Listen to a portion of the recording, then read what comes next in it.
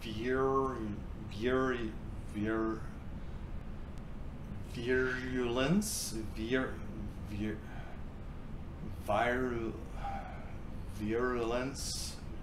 virulence, virulence, virulence, virulence, virulence. Virulence.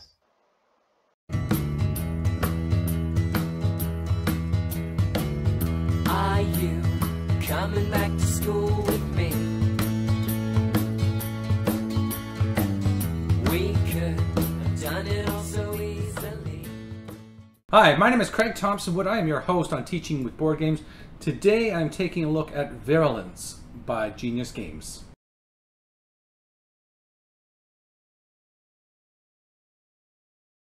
So if you're not familiar with Genius Games, then one thing that I feel they do really well is these science games where they have different things like Virulence, they have ionic compound building game, cytosis, and these kinds of games, they teach you the science behind whatever topic it is, whether it's ions and compounds, or if it's the cellular biology, or they even have a game on the periodic table of elements, which I'm still looking to get my hands on. But they do this kind of thing where they take these things, which to my mind is just like, how are you gonna make a game about the periodic table of elements? That's crazy. But they pull it off. They do really well with it, and like the other ones I've tried were excellent. So expecting good things from you here, Genius Games. Let's see if they live up to it as I take you into the report card. So looking at the number of players for Virulence, I'm going to give it a B+. My standard for the B is between 2 to 4 players. This plays between 2 to 5 players, so that gives it the B+. For learning, I'm going to give the game a B+. I think this game is great. Again, Genius Games does what they do. They take a concept of viruses and the things within viruses and how they build and such, and make it in such a way that it's into a game, and then it becomes more encouraging to learn because you're learning through the play of the game.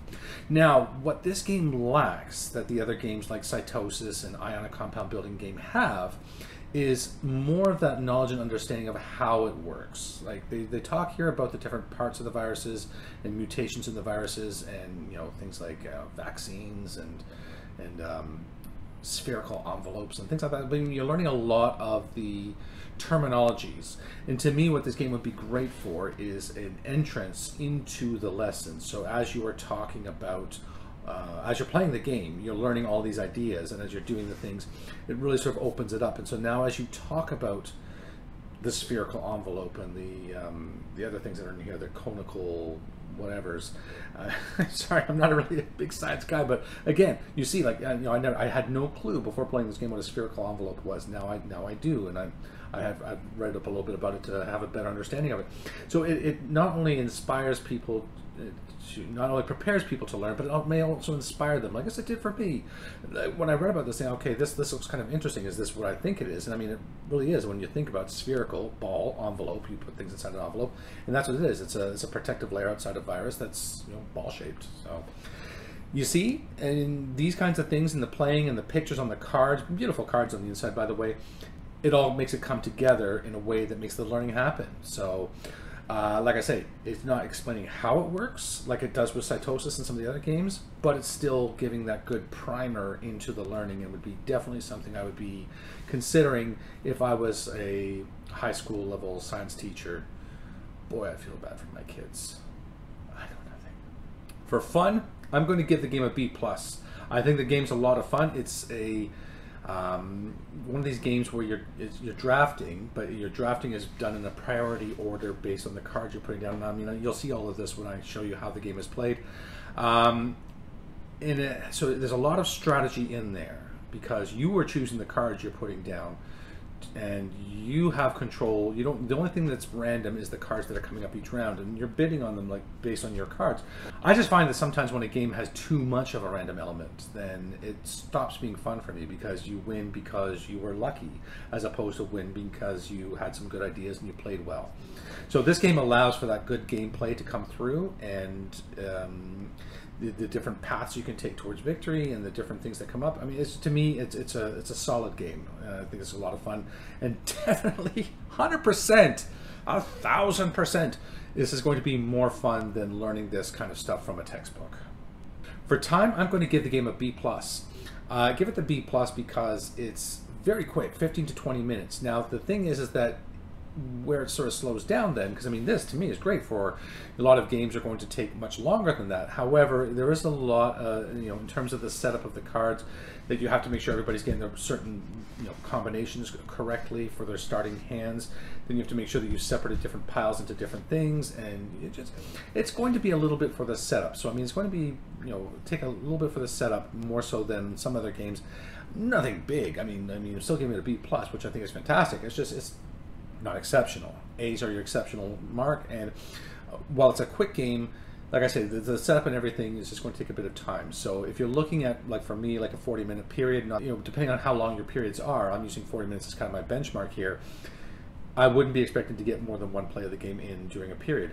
But like I say, it's great for, maybe kids come in, you show them how to play, they play, and then that might take the period just for the first day of learning how to play and playing. The next day they come in, they play again, already knowing how to play, and then you go into the instruction and so say, okay, now that we've learned some of these things, what are some of the things you pulled out of this? What are some understandings that you have of viruses? Let's go. And the teaching happens after that point. So overall, like I say, it's quick game, and that's great. B+. For cost, I'm going to give it a B+. You can pick this game up at Level Up Games for $22.95, which to me is a great price for a game. There's not a lot to it. There's no board. This game is just cards and a few dice, and the dice are customized to have like a little virus symbol or on a contagion symbol on the 6 space. So there's really not a lot to this, just the cards and everything. But it's $22.95 is not bad. So if you're looking to get multiple copies of this to play, as I say, if you want to do as a whole class at once, then it's certainly something that you could do without breaking the bank. 2 to 5 players. If you have a class of say 25 to 30 students, that's 5-6 copies. You're looking at just $100, $120, somewhere around there. So not too bad. Well, I guess then tax on top of that, but not too bad. B+. All right, let me take this game to the table and I will show you how it is played. I'm showing a setup here of a game of Virulence. So what you have is every player is going to have a set of cards, these 7 cards, and everybody starts with the same 7 cards. You have your virus cards between 1 to 6 with the number at the top, and then you have your reassortment card, and the reassortment card is what you're going to use to get all your cards back again once you've been using them. You have your deck of cards here. These are what the players are going to be bidding for each turn. And then you have these 4 bonus cards, and it says to just get rid of one of the cards randomly at the start of the game and just put it back in the box. Okay, so then you're going to flip over the top one. So this is icosahedral bonus of +6. So whoever gets the icosahedral set first gets a bonus of 6 to this. So this is another added thing to be looking for. So like I'm saying, it doesn't really sort of explain the icosahedral, but this is something you'll learn through the course of the game. So I'm just going to put these aside. Now, you don't have to shuffle these because the players are going to have full autonomy over which card they are choosing every turn. It's not random, although I'm just going to be doing a little bit random at the beginning just to just so that way, just showing some different things. Anyway, you'll see what I mean. So the cards, you're going to start off here with your deck here. You're going to be putting out cards equal to the number of players in the game. So here we have 3 cards. So we have a vaccine. Now vaccines are bad because we're viruses, so the last thing we want is a vaccine. So somebody's going to be taking a -2 points. And then somebody's going to be getting a level 8 mutated virus. And you saw our highest card in our decks to begin with was a 6. So this is a more powerful one. And this is a wild card with helical and icosahedral. As you're going for sets to make either a helical set or an icosahedral set, then this can count as 1 card towards either of them. And remember, the icosahedral is going to give you a bonus of +6. That's not a bad card. So these 2 are great cards. This one is yucky. So with the vaccine there, the players are really going to be interested in making sure that they take the card as highest that they can without, because they don't want to be stuck with that one. So they, looking at their hands, they probably want to take like the 5 or the 6, because you're going to use all these cards, and at some point you can use the reassortment card here and then get all your cards back again. But I think what's going to happen is most of the players are going to go for a 6. So we're just going to, so every player puts their card face down, and let's say this player goes with the 5 instead. Okay, so everybody flips over, and this person underbid, so oopsie. And so now 2 people are tied. So whoever has the highest gets to pick first. So now 2 people who are the people for the tie are tied for highest. So now what happens now is everybody's going to roll 2 dice. And so I rolled a 2 and a 4 for this player, so they have a total of 6. And this player rolls a 6 and a 4, giving them a 10. So even though they have tied, now this is the tiebreaker here, so this player gets to choose first. Now if this player chooses the mutated virus, they have to get rid of one of the cards from their discard pile. Now this is the first turn, so they are going to have to get rid of their highest one. It's better when you can get rid of one of these and get a, rid of a lower card than that, but they're stuck getting rid of a 6 if they get this one. So what they're going to just choose this one, and they're going to take that card into their pile here. And then this player then will take this, and as I said, they have to replace this card with the mutated cards, because you're only ever going to have the 6 cards with the viruses on. This is now a mutated virus, but at 8 it's quite a high number. It's going to outbid most people. And then, as I said, this person is stuck with their 2-point thing here. All right, and then we go on to the next round. So now this person would put this one to one side to start to show, like maybe I'll put it up here to show as they're creating sets.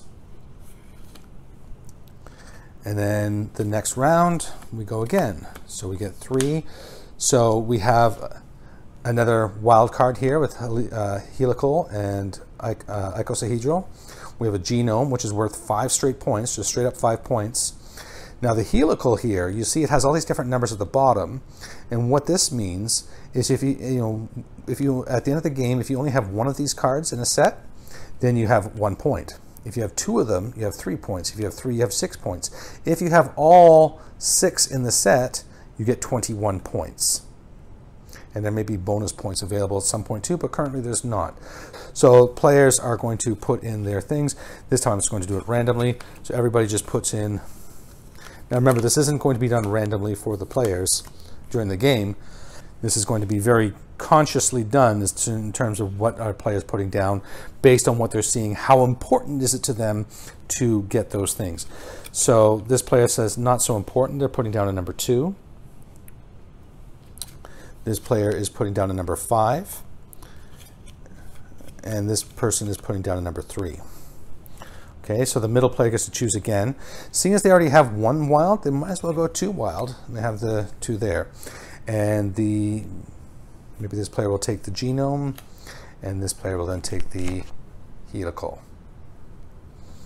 Okay, and then on to the next round. 1, 2, 3. So now, again, we have another vaccine, but now we have that icosahedral here. Now you see the icosahedral only needs 4 cards for the set. And you're getting a +6 to it too, so it's going to be worth 22 points for the set if you get it. So this player wants to be sure now to be getting that. Now they've already done their 6 and their 5, so they probably at this point go as high as they can with their 4. And other people are going to start to know that too, and this is where you can start to second guess the people. So they're going to do what they can here, knowing that their highest is a 4, and they're really trying, but these people are going 5. So again, these 2 players being tied now are going to, this player rolls a 9, and this player rolls a 5. So this player goes first. Not that it really matters too much. We both know what they're getting. They're each going to get one of those, and now this player gets stuck with a virus. Oh, not in the box. They have to keep it. Okay.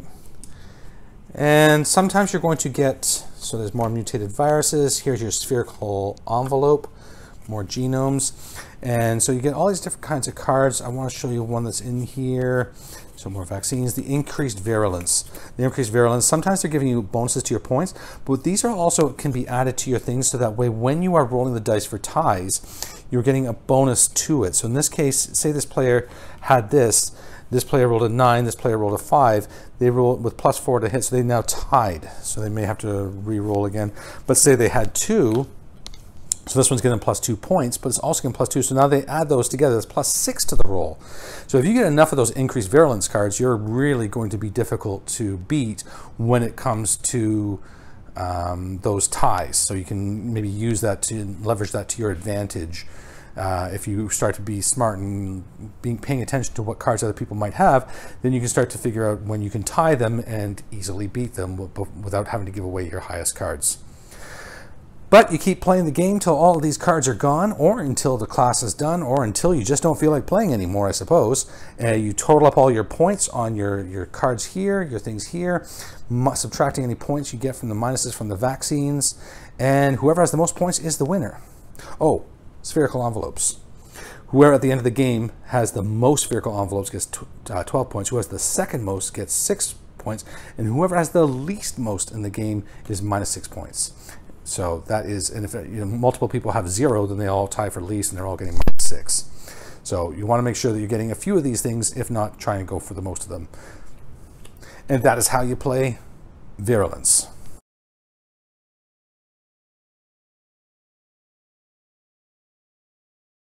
Virulence.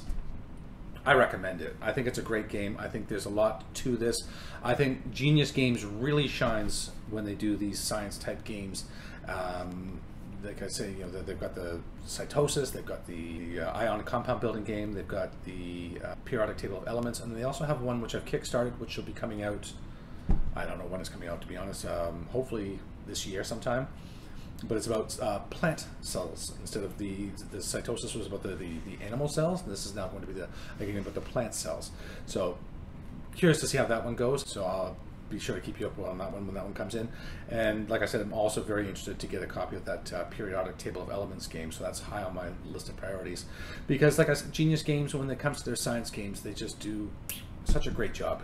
If you are going to use this one, then like I say, it's a great way to introduce the students or yourself to the terminologies involved here, the different parts of the cells and the different types of cells and the different types of viruses and things, the different terminologies that would be used in discussing these. And so by playing the game, and really make sure, what I would insist upon with the students is that they use the terminologies. Don't say, well, I'm taking the green one. No, I think it was the genome. Yeah, like the genome. So make sure that they're using those terminologies, so that the more that they use them, the more repetition they're getting, the more it's going to get stuck inside their head, and they're going to remember it. And then so they can also start to make that connection between a visual of a picture with the word, and as you talk about them and explain them, it's going to have more of a foundation to latch onto, to hook that knowledge to, so they really understand. I just think these are great ways to do learning, where you can take things that are normally sort of dry, boring textbook work. This is a far better way to be learning, and I'm sure the students are going to appreciate it too. So if you are new to the channel, then what I'm doing is I am putting out content on a weekly basis about topics of games, where I'm reviewing games, game-based learning, gamification, all about how we can use games and fun in our pedagogy to make the students more interested, more accessible to learning. So if this sounds like something good to you, then please do remember to hit like and subscribe down below. It really does help the channel. I really do appreciate it. Maybe even hit that little bell too, to get an indication as to when I'm putting the new content out, which, like I said, is on a weekly basis. And if you have any other ideas for topics you might like to see on the channel, whether it's games you might like to see, or whether you want to see playthroughs of a game, or whether you want me to discuss a particular topic around gamification, game-based learning, please leave that message down in the comment section below. I'm happy to help out. I'm trying to provide as many learning resources as I can to help out you, the fellow teacher, and parents who are also trying to get your students to learn at home. And that is going to wrap it up for today's episode. Until next time, I am Craig Thompson, your host on Teaching with Board Games, saying thanks for coming to the classroom. Are you coming back to school with me?